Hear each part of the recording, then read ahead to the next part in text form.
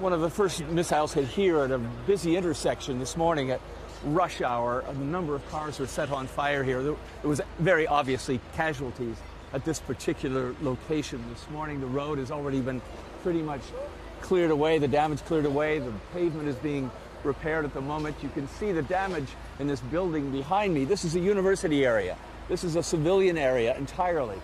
Damage to the windows here in this building. This is a house of teachers on the other side. All of this area is largely university, mostly science buildings. There is not a single military target here at all.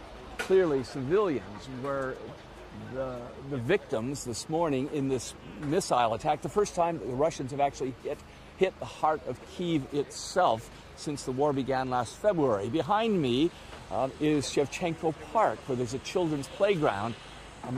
Quite a large missile attack there, a very big crater near this children's park. Again, it is not a military target.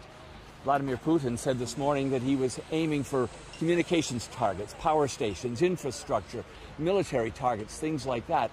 All of it in retaliation for an attack last week on that very important bridge going in and out of the Crimean Peninsula that Putin has now blamed on Ukraine.